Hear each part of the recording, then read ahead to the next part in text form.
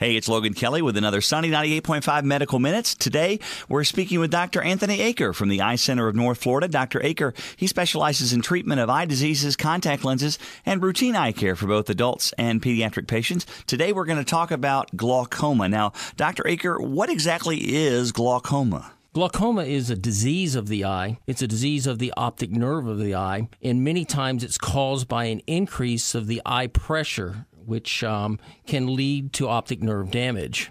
Okay, so how do you detect glaucoma? Glaucoma is detected through routine eye exams that we do. Some types of glaucoma have no symptoms whatsoever. There's no pain. There's no initial loss of vision. So the detection of glaucoma is done at the time of a routine eye exam by checking the intraocular pressure and checking the health of the optic nerve and running a visual field test. Okay, so how do you treat it once it's detected? There are two main types of glaucoma. One is primary open-angle glaucoma, which has no visible symptoms. That is usually treated with the use of eye drops on the first line of defense. These eye drops help to reduce the eye pressure by increasing the way the fluid outflows from the eye. Mm-hmm. The other type of glaucoma is acute angle closure glaucoma, which has with it its main symptom a very, very painful eye, which occurs very rapidly, and that's caused by a very high intraocular pressure, and that needs to be treated both medically and surgically. For more information about the Eye Center of North Florida, you can call 850-784-3937 to schedule an appointment